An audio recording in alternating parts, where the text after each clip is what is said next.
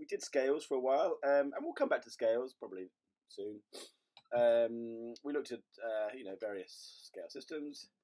So tagging on for that, one thing I wanted to bring to everyone's attention is this development of flexibility, Dounis, Opus 35.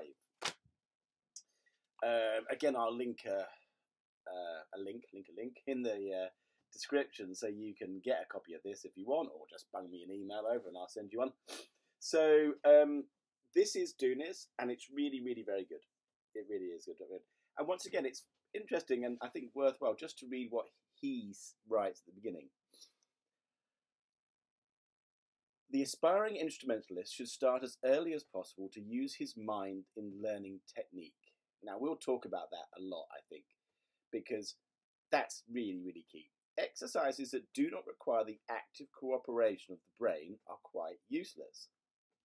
There is nothing more detrimental to the development of technique than mental sluggishness and physical routine.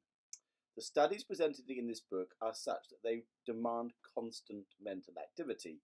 Their purpose is the cultivation and the development of mental alertness and prompt physical response, the key to technical perfection. So this is central in Dounis' idea. His idea is that you're not training your fingers, you're training your brain. And that's his sole objection, I think, to these hundreds and thousands of hours that violinists spend playing scales, is that you just can't possibly keep mentally alert. It was Heifetz that said, if he'd ever practiced too much, he never would have been so successful. 2 hours a day is plenty. And that's true. If you're really concentrating, 2 hours is a long time.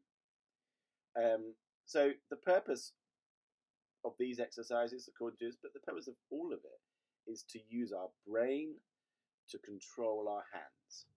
So anyway, this is really good, I think. Specifically, it deals with the second finger and this problem, that stretch between the second and third finger. So I think there are 18 of these combinations. Yeah, 18. So the first thing is that we've got to play this very rhythmically, and we've got to play this with an uninterrupted vibrato. Again, we'll talk about vibrato more, but vibrato is key. Not only because it sounds nice, but vibrato is key because it means your hand is relaxed. Because you cannot vibrate with a tense hand. Therefore, by insisting that we do vibrato on all technical exercises, and I mean all technical exercises, then we are insisting that our muscles stay in a state of relaxation. Of course, if they're not, stop playing, relax down again, and then come back to it. So if we just look at the number 1, the first way to do this is 4 notes to a bow, forte, sustained, with a nice vibrato.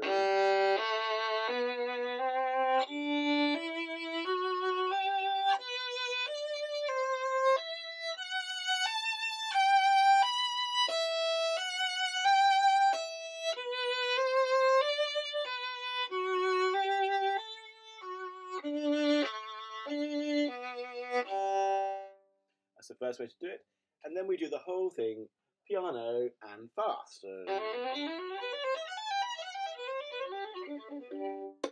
Yes.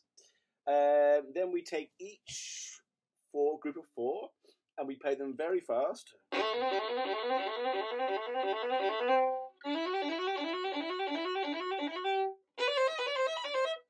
etc, etc. As I say, there are 18 of these exercises, and they're really very, very good.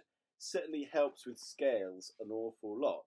And then he's got other ones, and then of course we're doing it in rhythms.